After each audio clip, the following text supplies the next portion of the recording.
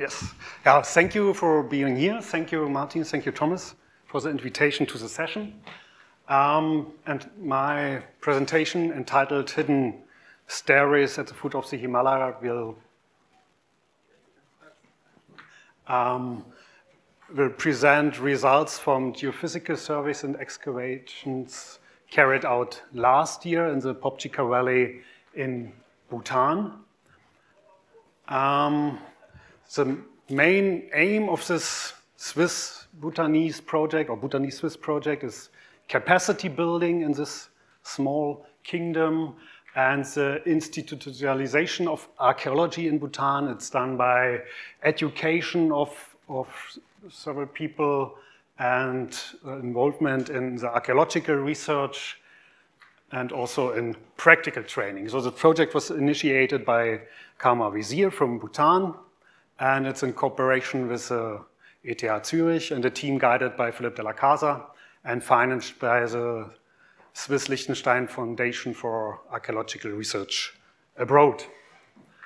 Small introduction into the location. The Kingdom of Bhutan is located in between China and in the north and India in the south. It's a similar size like Switzerland, about 80,000 square kilometers, but much less dense populated with less than 1 million people.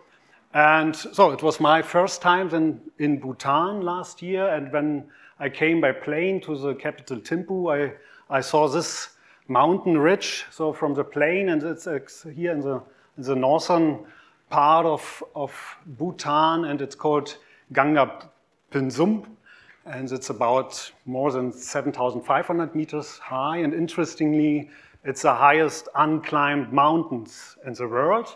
And the reason for that is because mountaineering is not allowed in Bhutan. There are several hiking tracks, but there's no alpinism, as we know from other areas.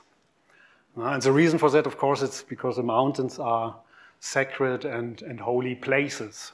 So the research was done in the Phobjikha Valley. It's located here in between central and western Bhutan in about 3,000 meters high. Here's a picture from the Phobjikha Valley itself. It's named after a famous monastery located within this valley. And you see here in this area, it's a wet marshland. And yeah, to refer to your presentation with a mountain. So if you are standing here, you are looking at a lot of mountains, but not that high elevated or not that impressive as from Tibet, I guess. Okay, first step was an archaeological prospection done by the Bhutanese-Swiss team over several years. It ends up in this map of historical sites. It's a Phobjikha Valley. It's about 15 kilometers long, running north-south. Here in the north, there's a pass. This point here, it's a famous monastery I mentioned. It's located on a hilltop. You have several tributaries running from the east into this valley. And here pointed are several archaeological finds. In total, there were 93 find spots mapped. And among them, there were 49 so-called burial mounds, or artificial mounds, which could refer to burials, among other elements like terraces, artificial hills, and so on. Most prominent, for example, is this one, M1, near to the famous Gangtien Monastery, and M49, near to the junction of this small stream into the main valley. Okay, so regarding the burial mounds, there's not that much known yet about the mounds in Bhutan. So referring to farther north, to Tibet, so I found this sketches about the shape and the dimension about burial mounds in Tibet. It was a scientific work from a team of Austria. You see there could be round, there could be rectangular in shape. No, but what is clear for the mountain or for the burial mounds in Bhutan that they are endangered. For example, the Mount M49, it looks like this now. So it's a cutted mound as seen in the aerial pictures from 2011. And 5 years before, it was still existing at one of the bigger mounds in this valley. So there's a clear demand for research as well and for protecting the cultural heritage. Okay, the research approach last year was first go there and start a geophysical prospection to get information about, or more information about this mound on a non-destructive way. 6 mounds were chosen for this geophysical surveys. Here's a map. There's a mount M1 near to the monastery. Another mount M3, or here M1 is this picture. It's a isolated single one, but near to stone structures nearby and near to the monastery. Then another mount on the western edge of the valley. And a group of mounds located here in the southeastern area. For example, the big Mount M49 I already mentioned. Another Mount M31, which is much smaller, but also with a capped surface. You see here next to this mount a small pit discovered on site. And so there also this mount could be located in a row. This, for example, it's a group of 3 mounds or with prayer flags, one next to each other. We selected the central one for geophysical surveys. And the 6th one is also one of a bigger group located in a fenced area near to a nunnery cloister. So I will come back to results, or select these 3 mounds to show you the main results of the geophysics. Okay, how to survey a mound geophysically? So, you know, there are a lot of methods available. If you look for near surface features, mainly magnetometry is used. If you go into greater depth, examples from Greek with using seismics or gravity. If you have cavities like in Newgrange, we choose 2 complementary methods, GPR and resistivity tomography. GPR, maybe you know from the recent excavations done in Norway. So with a nice ship within a burial, that's, the pictures are derived from GPR surveys. So very brief introduction into this methodology. So we used of course, we have to think, okay, we go to Bhutan for 1 week, what can we carry?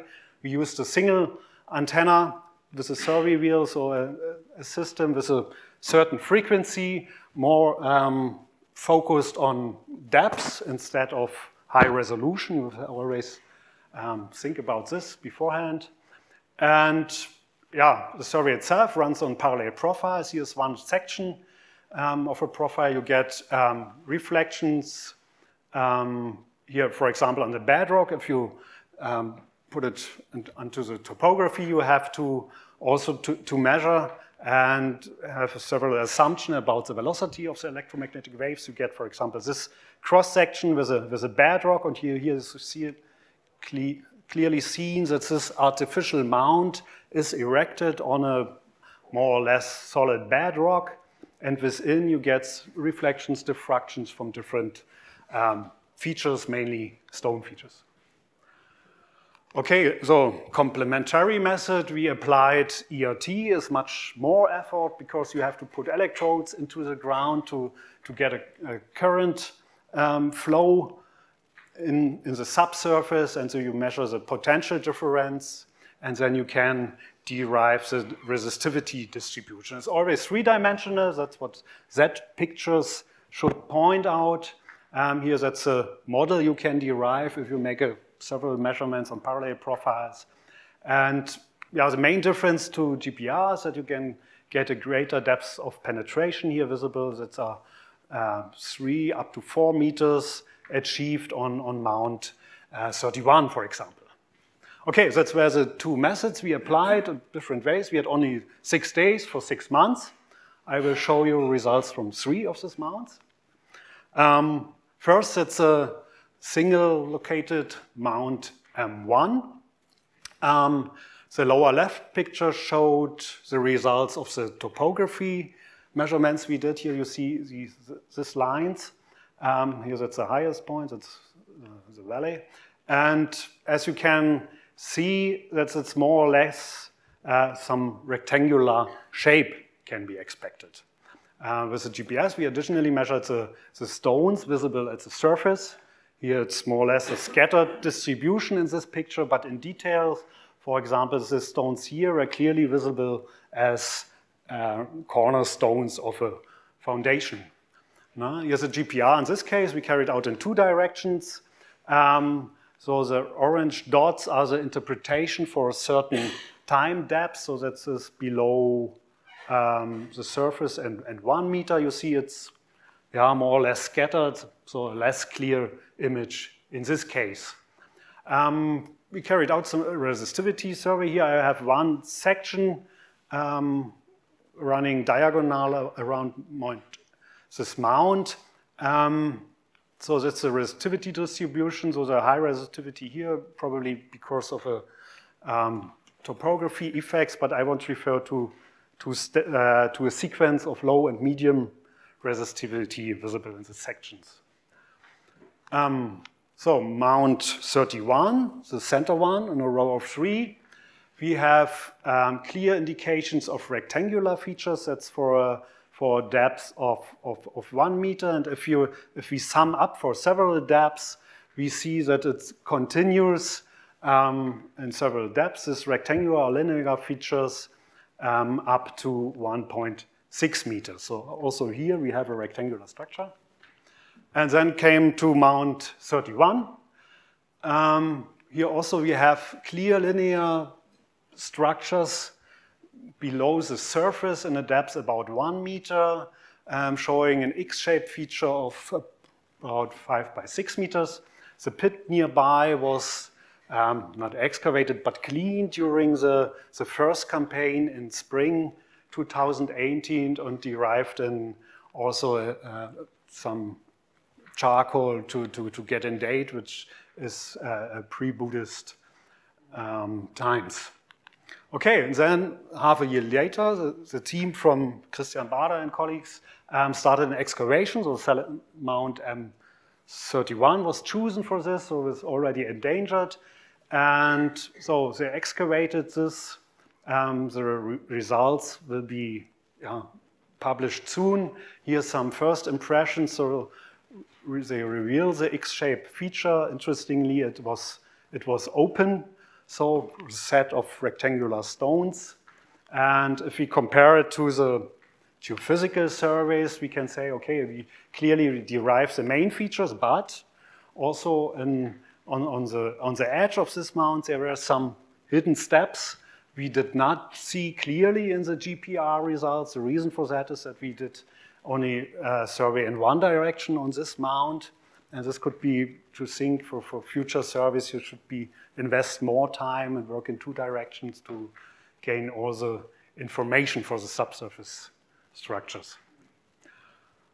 Okay, so to sum up, we did a geophysical survey on 6 of, in total, more than 49 mounds, which give a good idea about the subsurface structures. We used 2 complementary geophysical survey methods. And 4 of these mounds here, 1, 31, 33, and 36, they clearly point to rectangular structures. And the excavation at Mount 31 confirms these results. And to sum up, they are showing rectangular structures, probably platforms erected on a natural ground. And we conclude from the geophysical results and the excavation that there are very likely no burials below the structures. And also on the big capped Mount 49, we see clear that it's erected on a bedrock. Main features are destroyed and there's no bigger structure below. Yeah, that's a final result. The intention was to show the different perspective if you use natural scientists to get answers for your archaeological questions, I hope. Thank you.